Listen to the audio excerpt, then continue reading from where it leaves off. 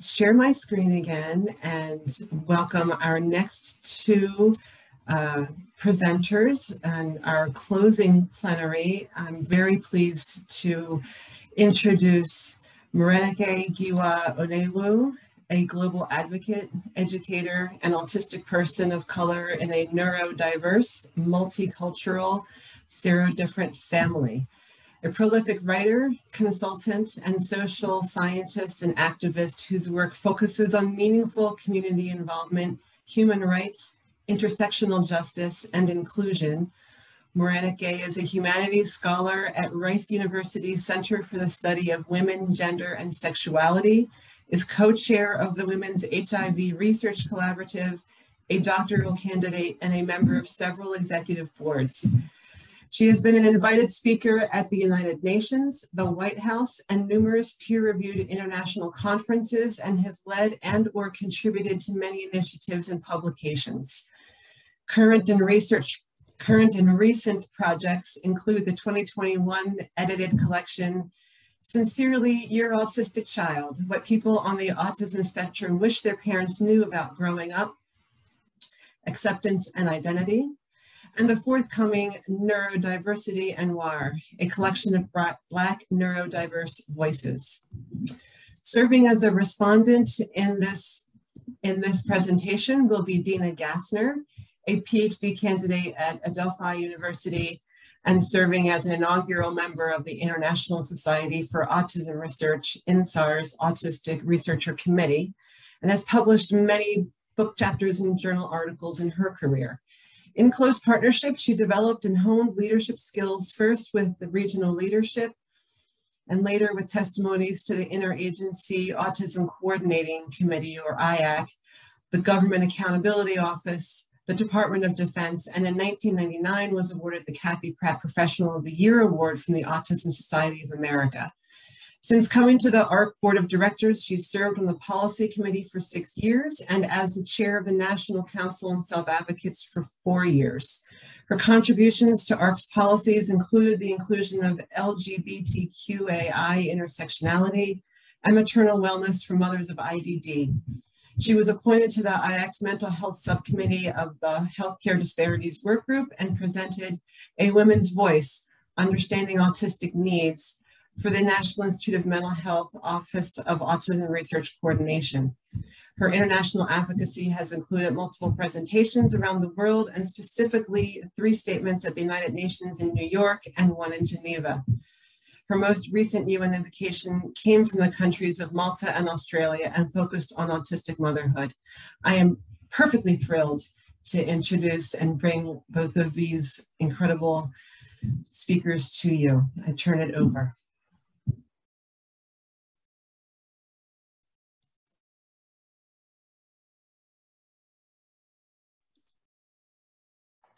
Thank you, Dawn. I was like, why won't it let me unmute myself? Thank you for that, the introduction of Dina and myself. And thank you all for being here. And what I know has been somewhat of a long day for you today for the AIR-P Research Day. I'm Morenike Giwa-Onewu. My pronouns are she, her, hers, and they, them, theirs. And I'm going to be giving a closing keynote to you all on research and treatment activism. And then Dina will be sharing some responses and some closing thoughts. This is my first time to the AIR-P AUCD Research Day as your keynote closer, and probably my last. Next slide, please.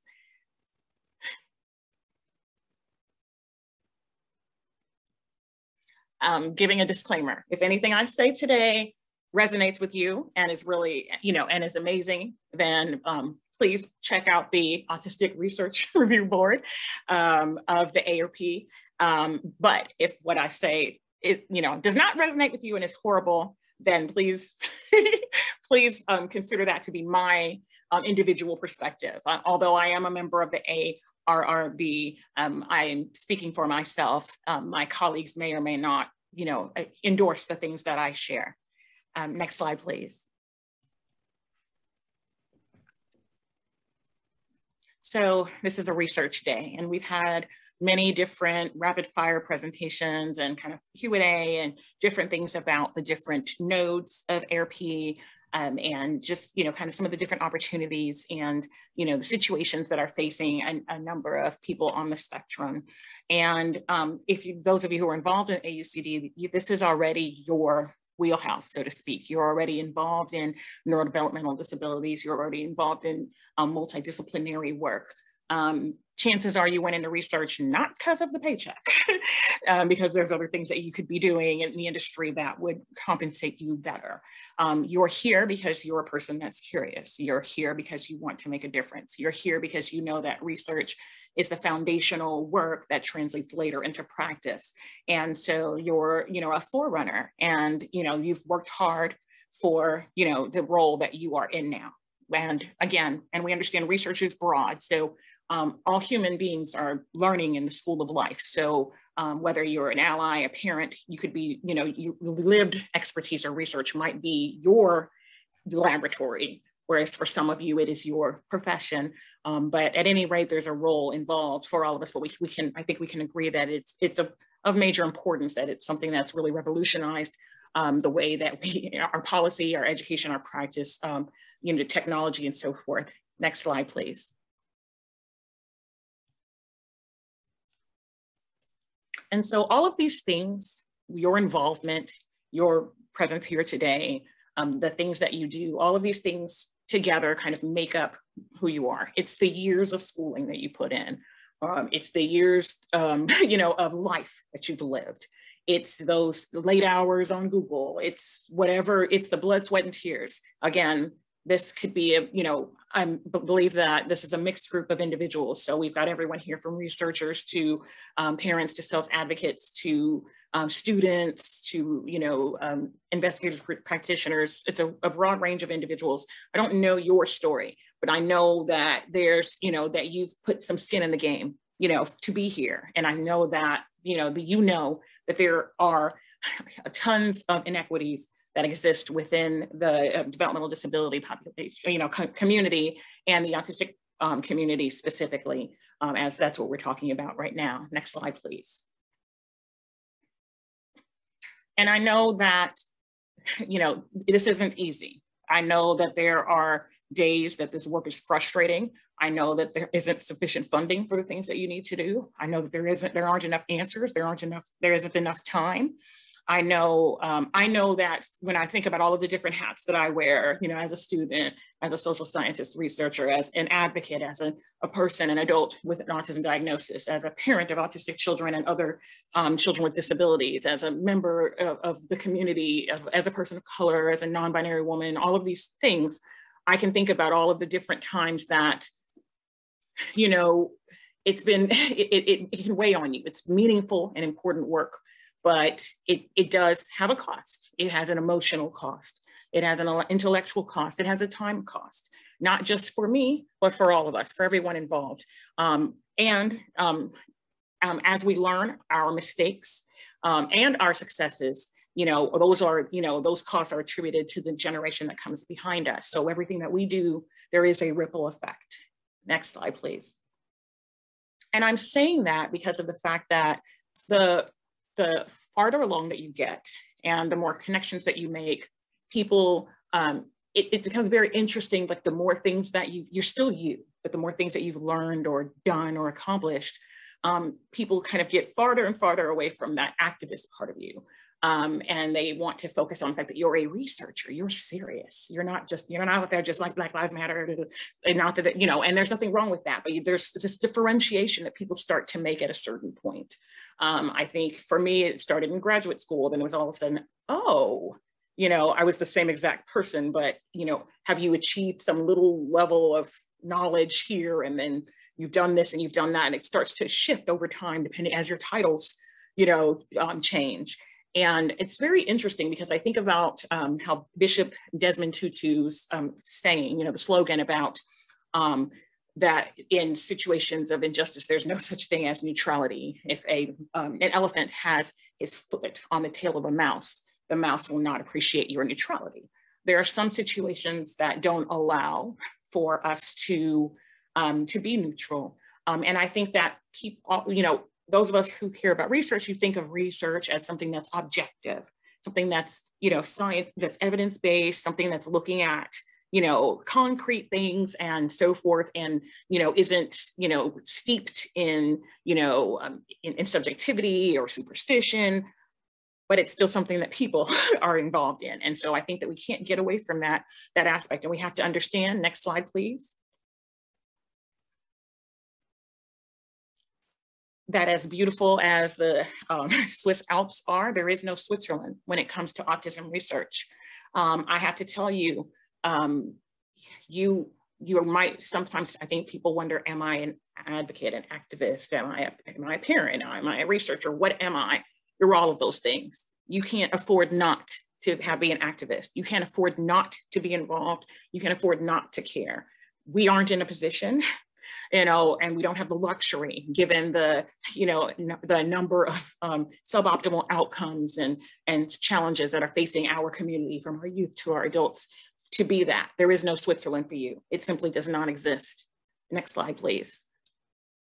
Because the fact of the matter is, we are existing in a situation now, in practice, in research, in education, in any field, in any of these areas with regard to autism, there is huge inequity, not just inequality, there's also inequity. And it's built into the system, and it's pervasive. And I'll give you a couple of examples. Just today, so I am on, there are listservs that I'm sure most of us are part of. Just today, I received an email, and it was a typical type of email that I get all the time, that they want you to forward to all of your networks.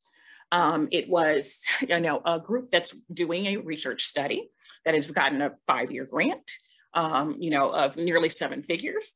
And they are having difficulty finding autistic adults, particularly those of color and non-speaking, to share their experiences of dealing with death and grief and trauma. And they really want everyone to push to their networks and get people to do this. And for sharing this, you would get a $25 gift card. And they made a big point of saying that this was not included in the original grant, but that this organization was adding this money on its own. And I started to look, and I started to count the number of consultants, and I started to count the number of this and that in the grant. And I eventually just stopped counting. I also researched some of the people involved. I found one autistic person, but this isn't atypical. This is the norm. This is off, and actually this might be generous, because typically you're being asked to share for free. And I don't mean just for free in terms of no financial compensation. I mean no sense of true regard or respect for what people are, for people's lived expertise, and for what they bring to the table, and for things that differ from what, might be the status quo, or might be what is considered appropriate by non-autistic people in charge, because that's who's in charge. That's who the majority is. There is an article, if you have not read it, I encourage you to read it. It's by an autistic researcher, Monique Bota, and it was published last month. And it talks a lot about the toll that it takes, and the experiences of the life of being an autistic researcher. And you don't have to be a researcher to understand the poignant things that she's sharing in this article, because you simply just have to kind of look around at the world that we live in. I want you to think about the IRBs that you have sent studies to, or I want you to think about the research teams that you're involved with, or I want you to think about the special education teams, the diagnosticians, or I want you to think about the developmental physicians. I want you to think about the neurologists. I want you to think about all of this. How many autistic people are among any of those? I won't even say autistic people of color or queer autistic people. I'll just say autistic at all. Typically very few. How many autistic people are involved in the leadership of autism organizations?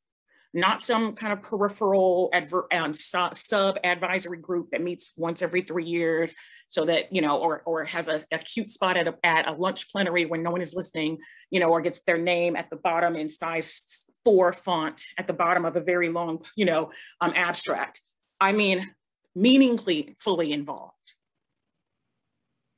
And we all know that there are barriers in terms of, educational attainment and other things, but we've talked a lot about trying to understand, working through different challenges, to be able to address communication differences or so forth.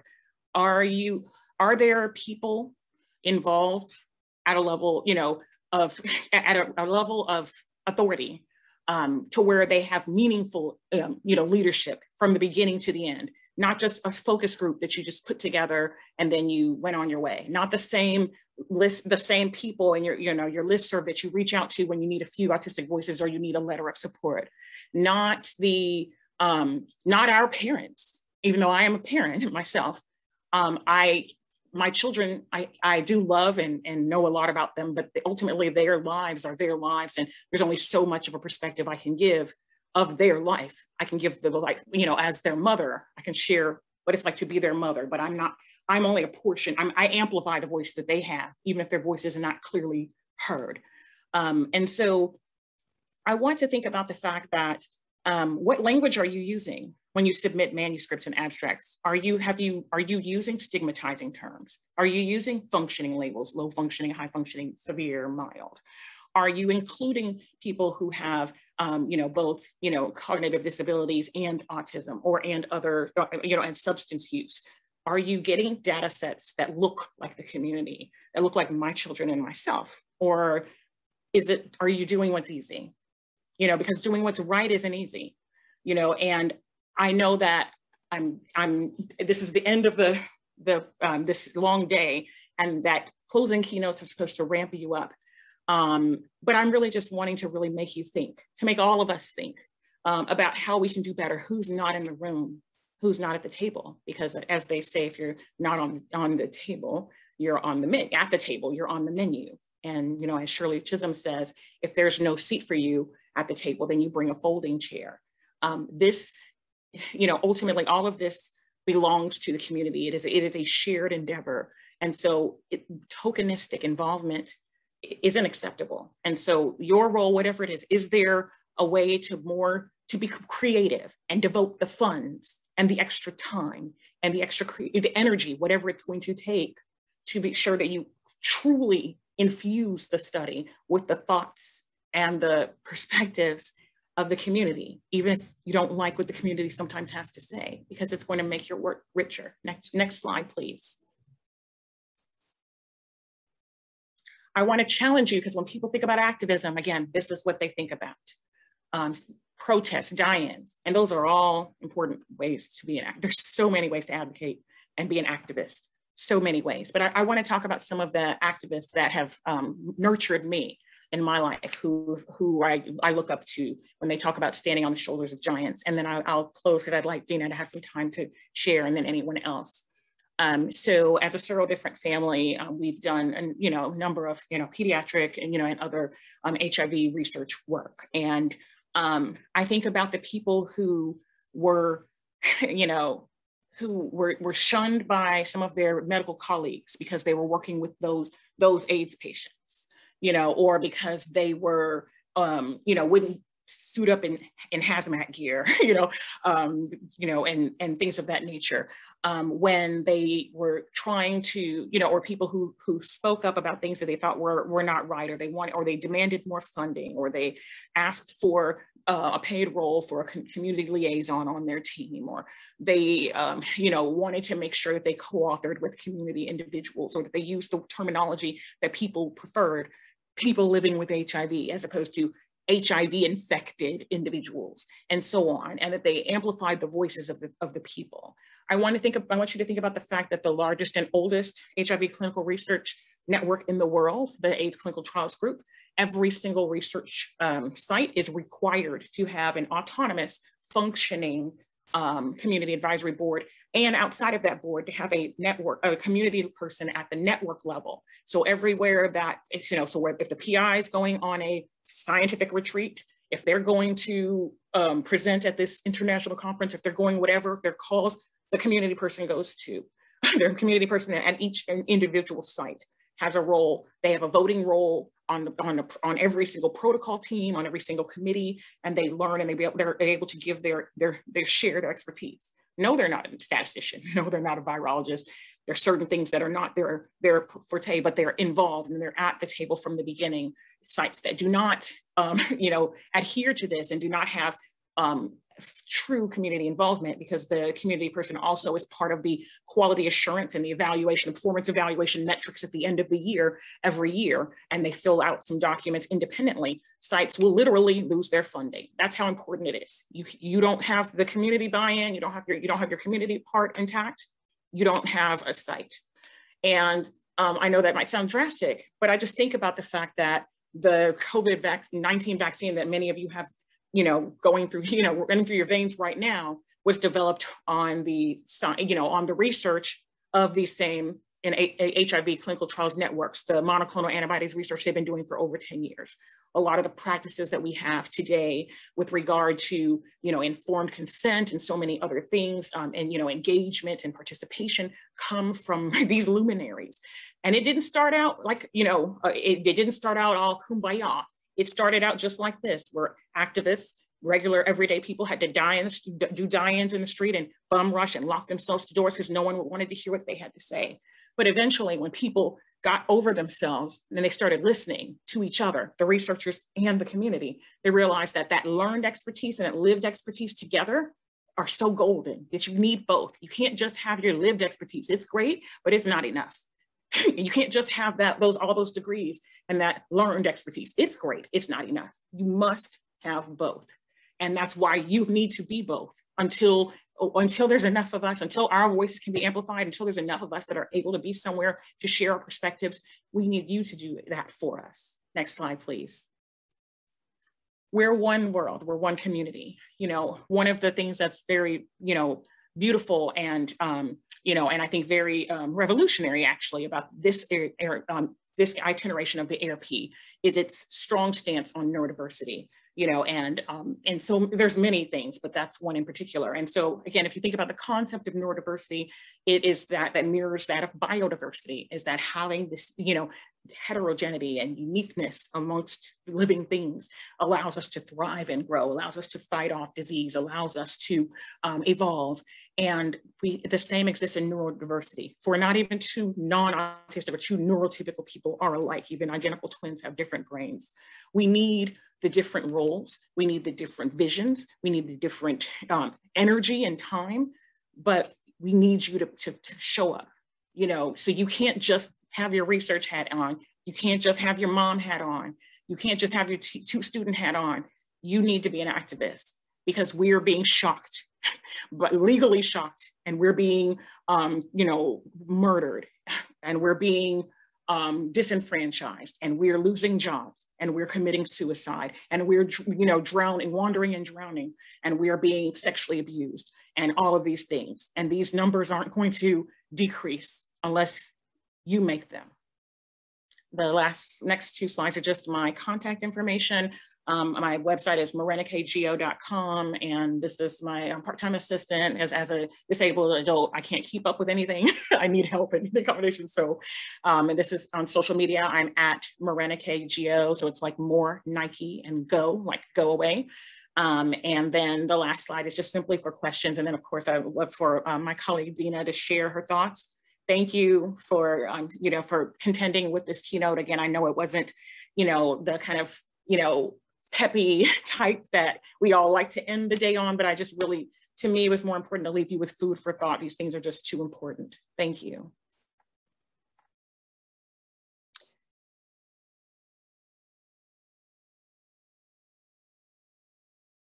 Well, Morenake, I want to thank you so very much for your contribution today.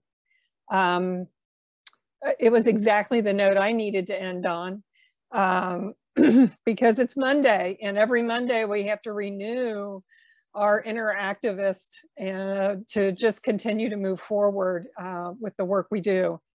And I did want to say, today I saw 2 of those push notices in my Facebook that talked about neurodiversity conferences, and yet one of them had no neurodiverse people listed in the agenda, and the other individual one had a panel, which to me is better than nothing, but not much. But I did want to just ask you a question. One of the challenges that I've faced as somebody who's reviewed grants for funding considerations is the fact that in many of the proposals, we see that if the sample population is looking a great deal like what the CDC incidence rates look like, somehow that's acceptable when we know that the CDC rates are very skewed in regard to the early identification of autistic females,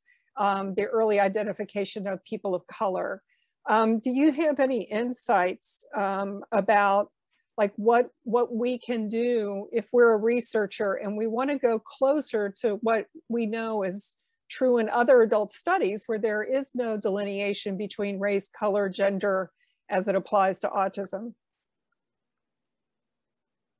Yes, Dina, and I think that, thank you for bringing that up. And I think that is something that people, do struggle with, because I think we have seen that there are, in terms of, recruitment, retention, of certain groups, it can be more challenging or can be different, and I think that some of this is because, as we know, the underdiagnosis and so forth, it makes people not even able to identify themselves. But I think some of it is the nature of the way a lot of our research is conducted.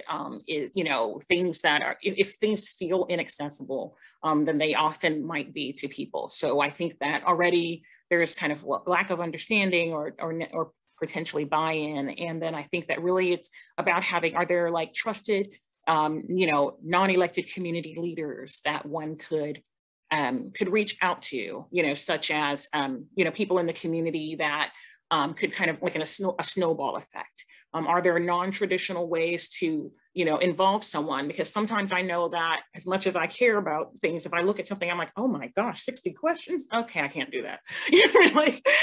Or is it, or are you having to physically go somewhere where there's going to be difficulty with parking, and then there's going to be noise, and or things are unclear. So sometimes I think that first when we're sharing our limitations and so forth, I think we need to explicitly state that we don't have the diversity that we want. But I think one way that would help is that, aside from when we have a study going, I think we need to have more partnerships with our diverse organizations, with our minority serving institutions, our HBCUs and our HSIs and our AAPSIs and so forth, to ensure that we're that maybe some people who are connected with these populations, that there'll be kind of like a steady flow. And I think if we already have some type of a partnership in general, then it will be one that then it won't be as difficult when we have this happening, when studies are being conducted. And I know there's not a blanket solution, it's just one little tiny possible solution, but I did want to share that. Well, Renee had already said wonderful things about your presentation, but they go on to say, raising the bar for us to recruit increased numbers of gender, race, sex minorities, rural versus urban, rather than do it based on a prevalence rate is really important. Providing data from small samples and subgroups within the article so that we can conduct meta-analysis in the future, which is limited due to not, oh, sorry, I got another point and it moved everything. Is limited to not reporting findings of subgroups or small samples. I just want to bring this up because I know you were in the meeting with me, but Marinike and I both serve on the IAC, and it was recently suggested that one of the criteria for a research article that might be worthy of promoting to HHS is one with a large sample size. But considering that we're not identifying these other minority subpopulations, I immediately asked what's happening to qualitative research in this process. What were your feelings when we were hearing that, Marinike? So my feelings were mixed. In a sense, it's like, obviously I understand wanting, the size, because I feel like things can, things are sometimes skewed, and it makes me, concerned. At the same time, I really kind of like the idea of kind of like doing like more of the kind of the micro analyses, because I feel like they'll give us I feel like a lot of stuff that people kind of push away as junk data, how much value is there that we're not looking at there? How much are we missing? And I really would love to see, it's interesting to me because I see certain things that, a lot of people have programs where they're, maybe doing some undergraduate research mentoring or what have you. And I see these interesting, kind of concepts. I'm like, you know, with some mentoring and some, you know, some smoothing around and some, you know, massaging, some of these could be really interesting studies that are, you know, it seems like there's a lot of things that we're not looking at. Like there's, you know, a lot of research, you know, in HIV research, for example, there's a community agenda that is created every 2 years. And there's huge feedback that's given globally from different individuals, whether they're with a site or external. And these things are kind of tabulated and calculated, and they're presented to the networks in terms of helping to devise their research agendas. And I don't know of anything that exists like that in the autistic community. And I think there needs to be one. I think that people are being reactive in terms of determining what they're going to study. And I think that, you know, there's a place for that, but I think that being proactive would help as well. I think some of the things that people are discovering kind of, about GI issues or, joint issues or this or that are things that anecdotally, or about the gender diversity rate and the things that anecdotally autistic people could have already told them. Obviously we didn't have proof, but if we had been listened to, these things could have been explored at a different time. So I feel like it could, in a sense, it's size, but it's also focus. Mm-hmm, mm-hmm. I'm a big fan of the idea of having representation be a priority in terms of funding on some of this grant money. How do you feel about those golden handcuffs? I feel, to me, I personally do not think it's ethical I think people's, compensating people for their time and their effort is key. And I know that some people will think, well, this is not physically invasive. I'm not doing a lumbar puncture or what have you, but I don't think people understand that just the challenges of dealing with everyday life, when you're an autistic person. And if we're talking about studies that are multi-generational, like we're looking at, the family dynamics of parent and child, I don't think that people realize that this is primarily altruistic. Most of this doesn't do anything to really, a lot of these things, these interventions or what have you, don't make many changes in our, current lives. We're really paying it forward.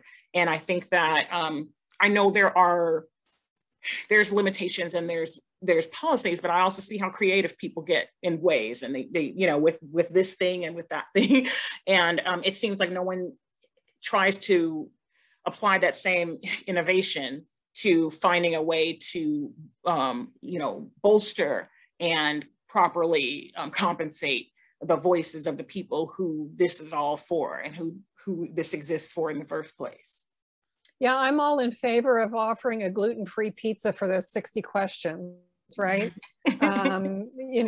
Whether you're an autistic adult and you're going to freeze part of it, or whether you're the parent of neurodiverse kids and some non-neurodiverse kids, just getting a pizza for those 60 questions makes it worth it. And it's not a lot, it's not a lot. But it's a lot of it is the principle that you show that somebody's, right. You value their perspective enough, and you try to tailor it to something that you feel that the community, that you feel would be beneficial or useful or helpful. And, and if you find mechanisms to, a lot of studies now are saying if you need help with a staff person, please call and we'll allow somebody to, finish this with you over the phone or via Zoom, or offering multiple ways to be involved so that people don't feel like they're self-selected out from the beginning. And then also offering, like in the terminology. So, having choices for gender and for, chosen name and things of that nature. So that might fit a person's reality so they don't feel invisible when they are, being screened, and hopefully having staff that represents the population. So multiple ages, different body types and, races and so forth. Those things are all important as well. As a researcher, I mentioned in my breakout group, with a different kind of biological clock now, facing a dissertation at 62, two of the screening questions that always make me opt out is capping that age limit, right? So I'm not eligible because I'm too old, thank you very much. And the other one is, are you a parent or are you a person with a disability? As yes. If you can't have both identities. And then they come back and say, well, choose one. And it's like, no, that's not appropriate. Your question's not working for me. Yes. What do you think about those kinds of challenges as we as participants try to take part? I think they're very, very restrictive and limiting. And I've found the same thing. I'm thinking, but I am a parent and a person with disability and a this and a that. What do you mean choose one? Or even with the race and ethnicity, I find that I'm thinking, okay, well, I think it's very important that we capture the amount, particularly, I'm in Texas. So, Hispanic or Latina or what have you, but I'm like, do you not care about anyone else's ethnicity? But just this one, like no one else can put, so I feel like, and then again, the gender choices and, or if people are wanting to, I feel that a lot of times the reasons that people cap off, we don't have as much data on X amount of the population. Well, no, of course you don't, because all of your studies end at this stage, and so that's why you don't have enough. Or, with a number of people that are getting diagnosed later in life, I feel like really we're losing a lot of rich data by not, by only focusing on children or on transition age. I think that we need to look, transition is very variable when it comes to autistic people, and I think that, there's a lot of us who are above 24 that are still very much in transition in one way or another. I always say early intervention should happen whenever you get diagnosed, right? There's lifelong intervention. Marinike, thank you so much for contributing. I'm going to turn it back over to Dawn now for our closing. Thanks again so much. Great to see you, girl. You too. Thank you so much, Marinike and Dina. That was an amazing discussion. Marinike, your points are truly a call to action, truly a challenge to all of us to do more, to do better. Thank you. I am pleased to close out the meeting with, of course, an encouragement to give us some feedback on how it went.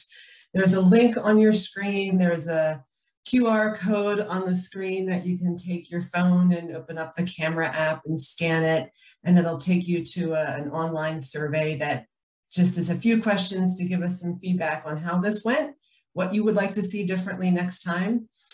I really thank everyone for their participation today. I think from start to finish, the opening from Alice, the comments from the project officers, the panel presentation on the Autism Transitions Research Project.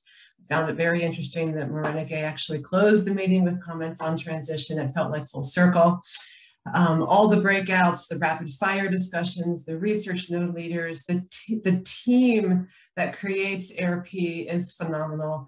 And I really hope that everyone saw that today and got a lot out of this meeting.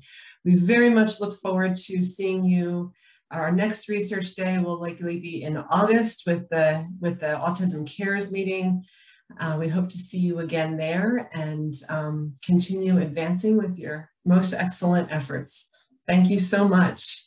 Have yourself a wonderful, wonderful afternoon.